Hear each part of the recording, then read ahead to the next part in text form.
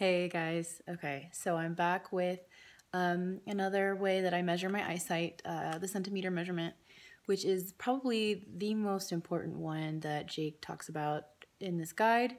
It's the foundation mostly for how to determine which diopters you need. And so it's a pretty big deal. I've been wanting to make sure I've been doing it correctly, and I have been taking measurements over the past, I don't know, like week and a half or so, maybe even more, kind of infrequently. And I've just learned that I really need to get like a good sample of readings, probably 3 to 4 days worth of readings 3 times a day to see where I'm at, really where I'm at with my eyesight. So he recommends using like a measuring tape that you find like in a fabric store. You can also use one of these kind of measuring tapes that, you know, have this little like thing that comes out, tape. Hardware store, you can find it, home improvement store, or you can use, there is a printable fancy dancy tape that you can find on myopia.org, and that's also very helpful because it converts the centimeters to diopters. So I don't want to basically explain step by step because then it's just like I'm just doing what this whole program does for you. So go online, go check out myopia.org if you have questions or if you're interested or if you're curious. But basically taking my centimeter measurements allows me to know at what point the edge of blur occurs.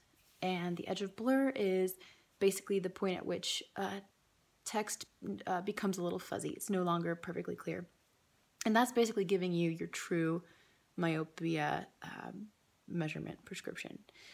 Again, he explains so many things related to this in videos and on this website. So please, please, please check out endmyopia.org if you want to learn more. But I've been getting, you know, different readings, different centimeter measurements, but within a consistent range, so, you know, that's a good sign. And I've checked them in the morning, I've checked them in the afternoon, and I've checked them in the evening. So I just did my evening one for tonight. Sunday is March 24th. So it's been about, I don't know, 10 days since I've started this program. And I'm already just diving into the courses, learning all these habits that are going to help me down the road and help me in my future going forward to improve and maintain my eyesight. And I'm just really grateful for all of it.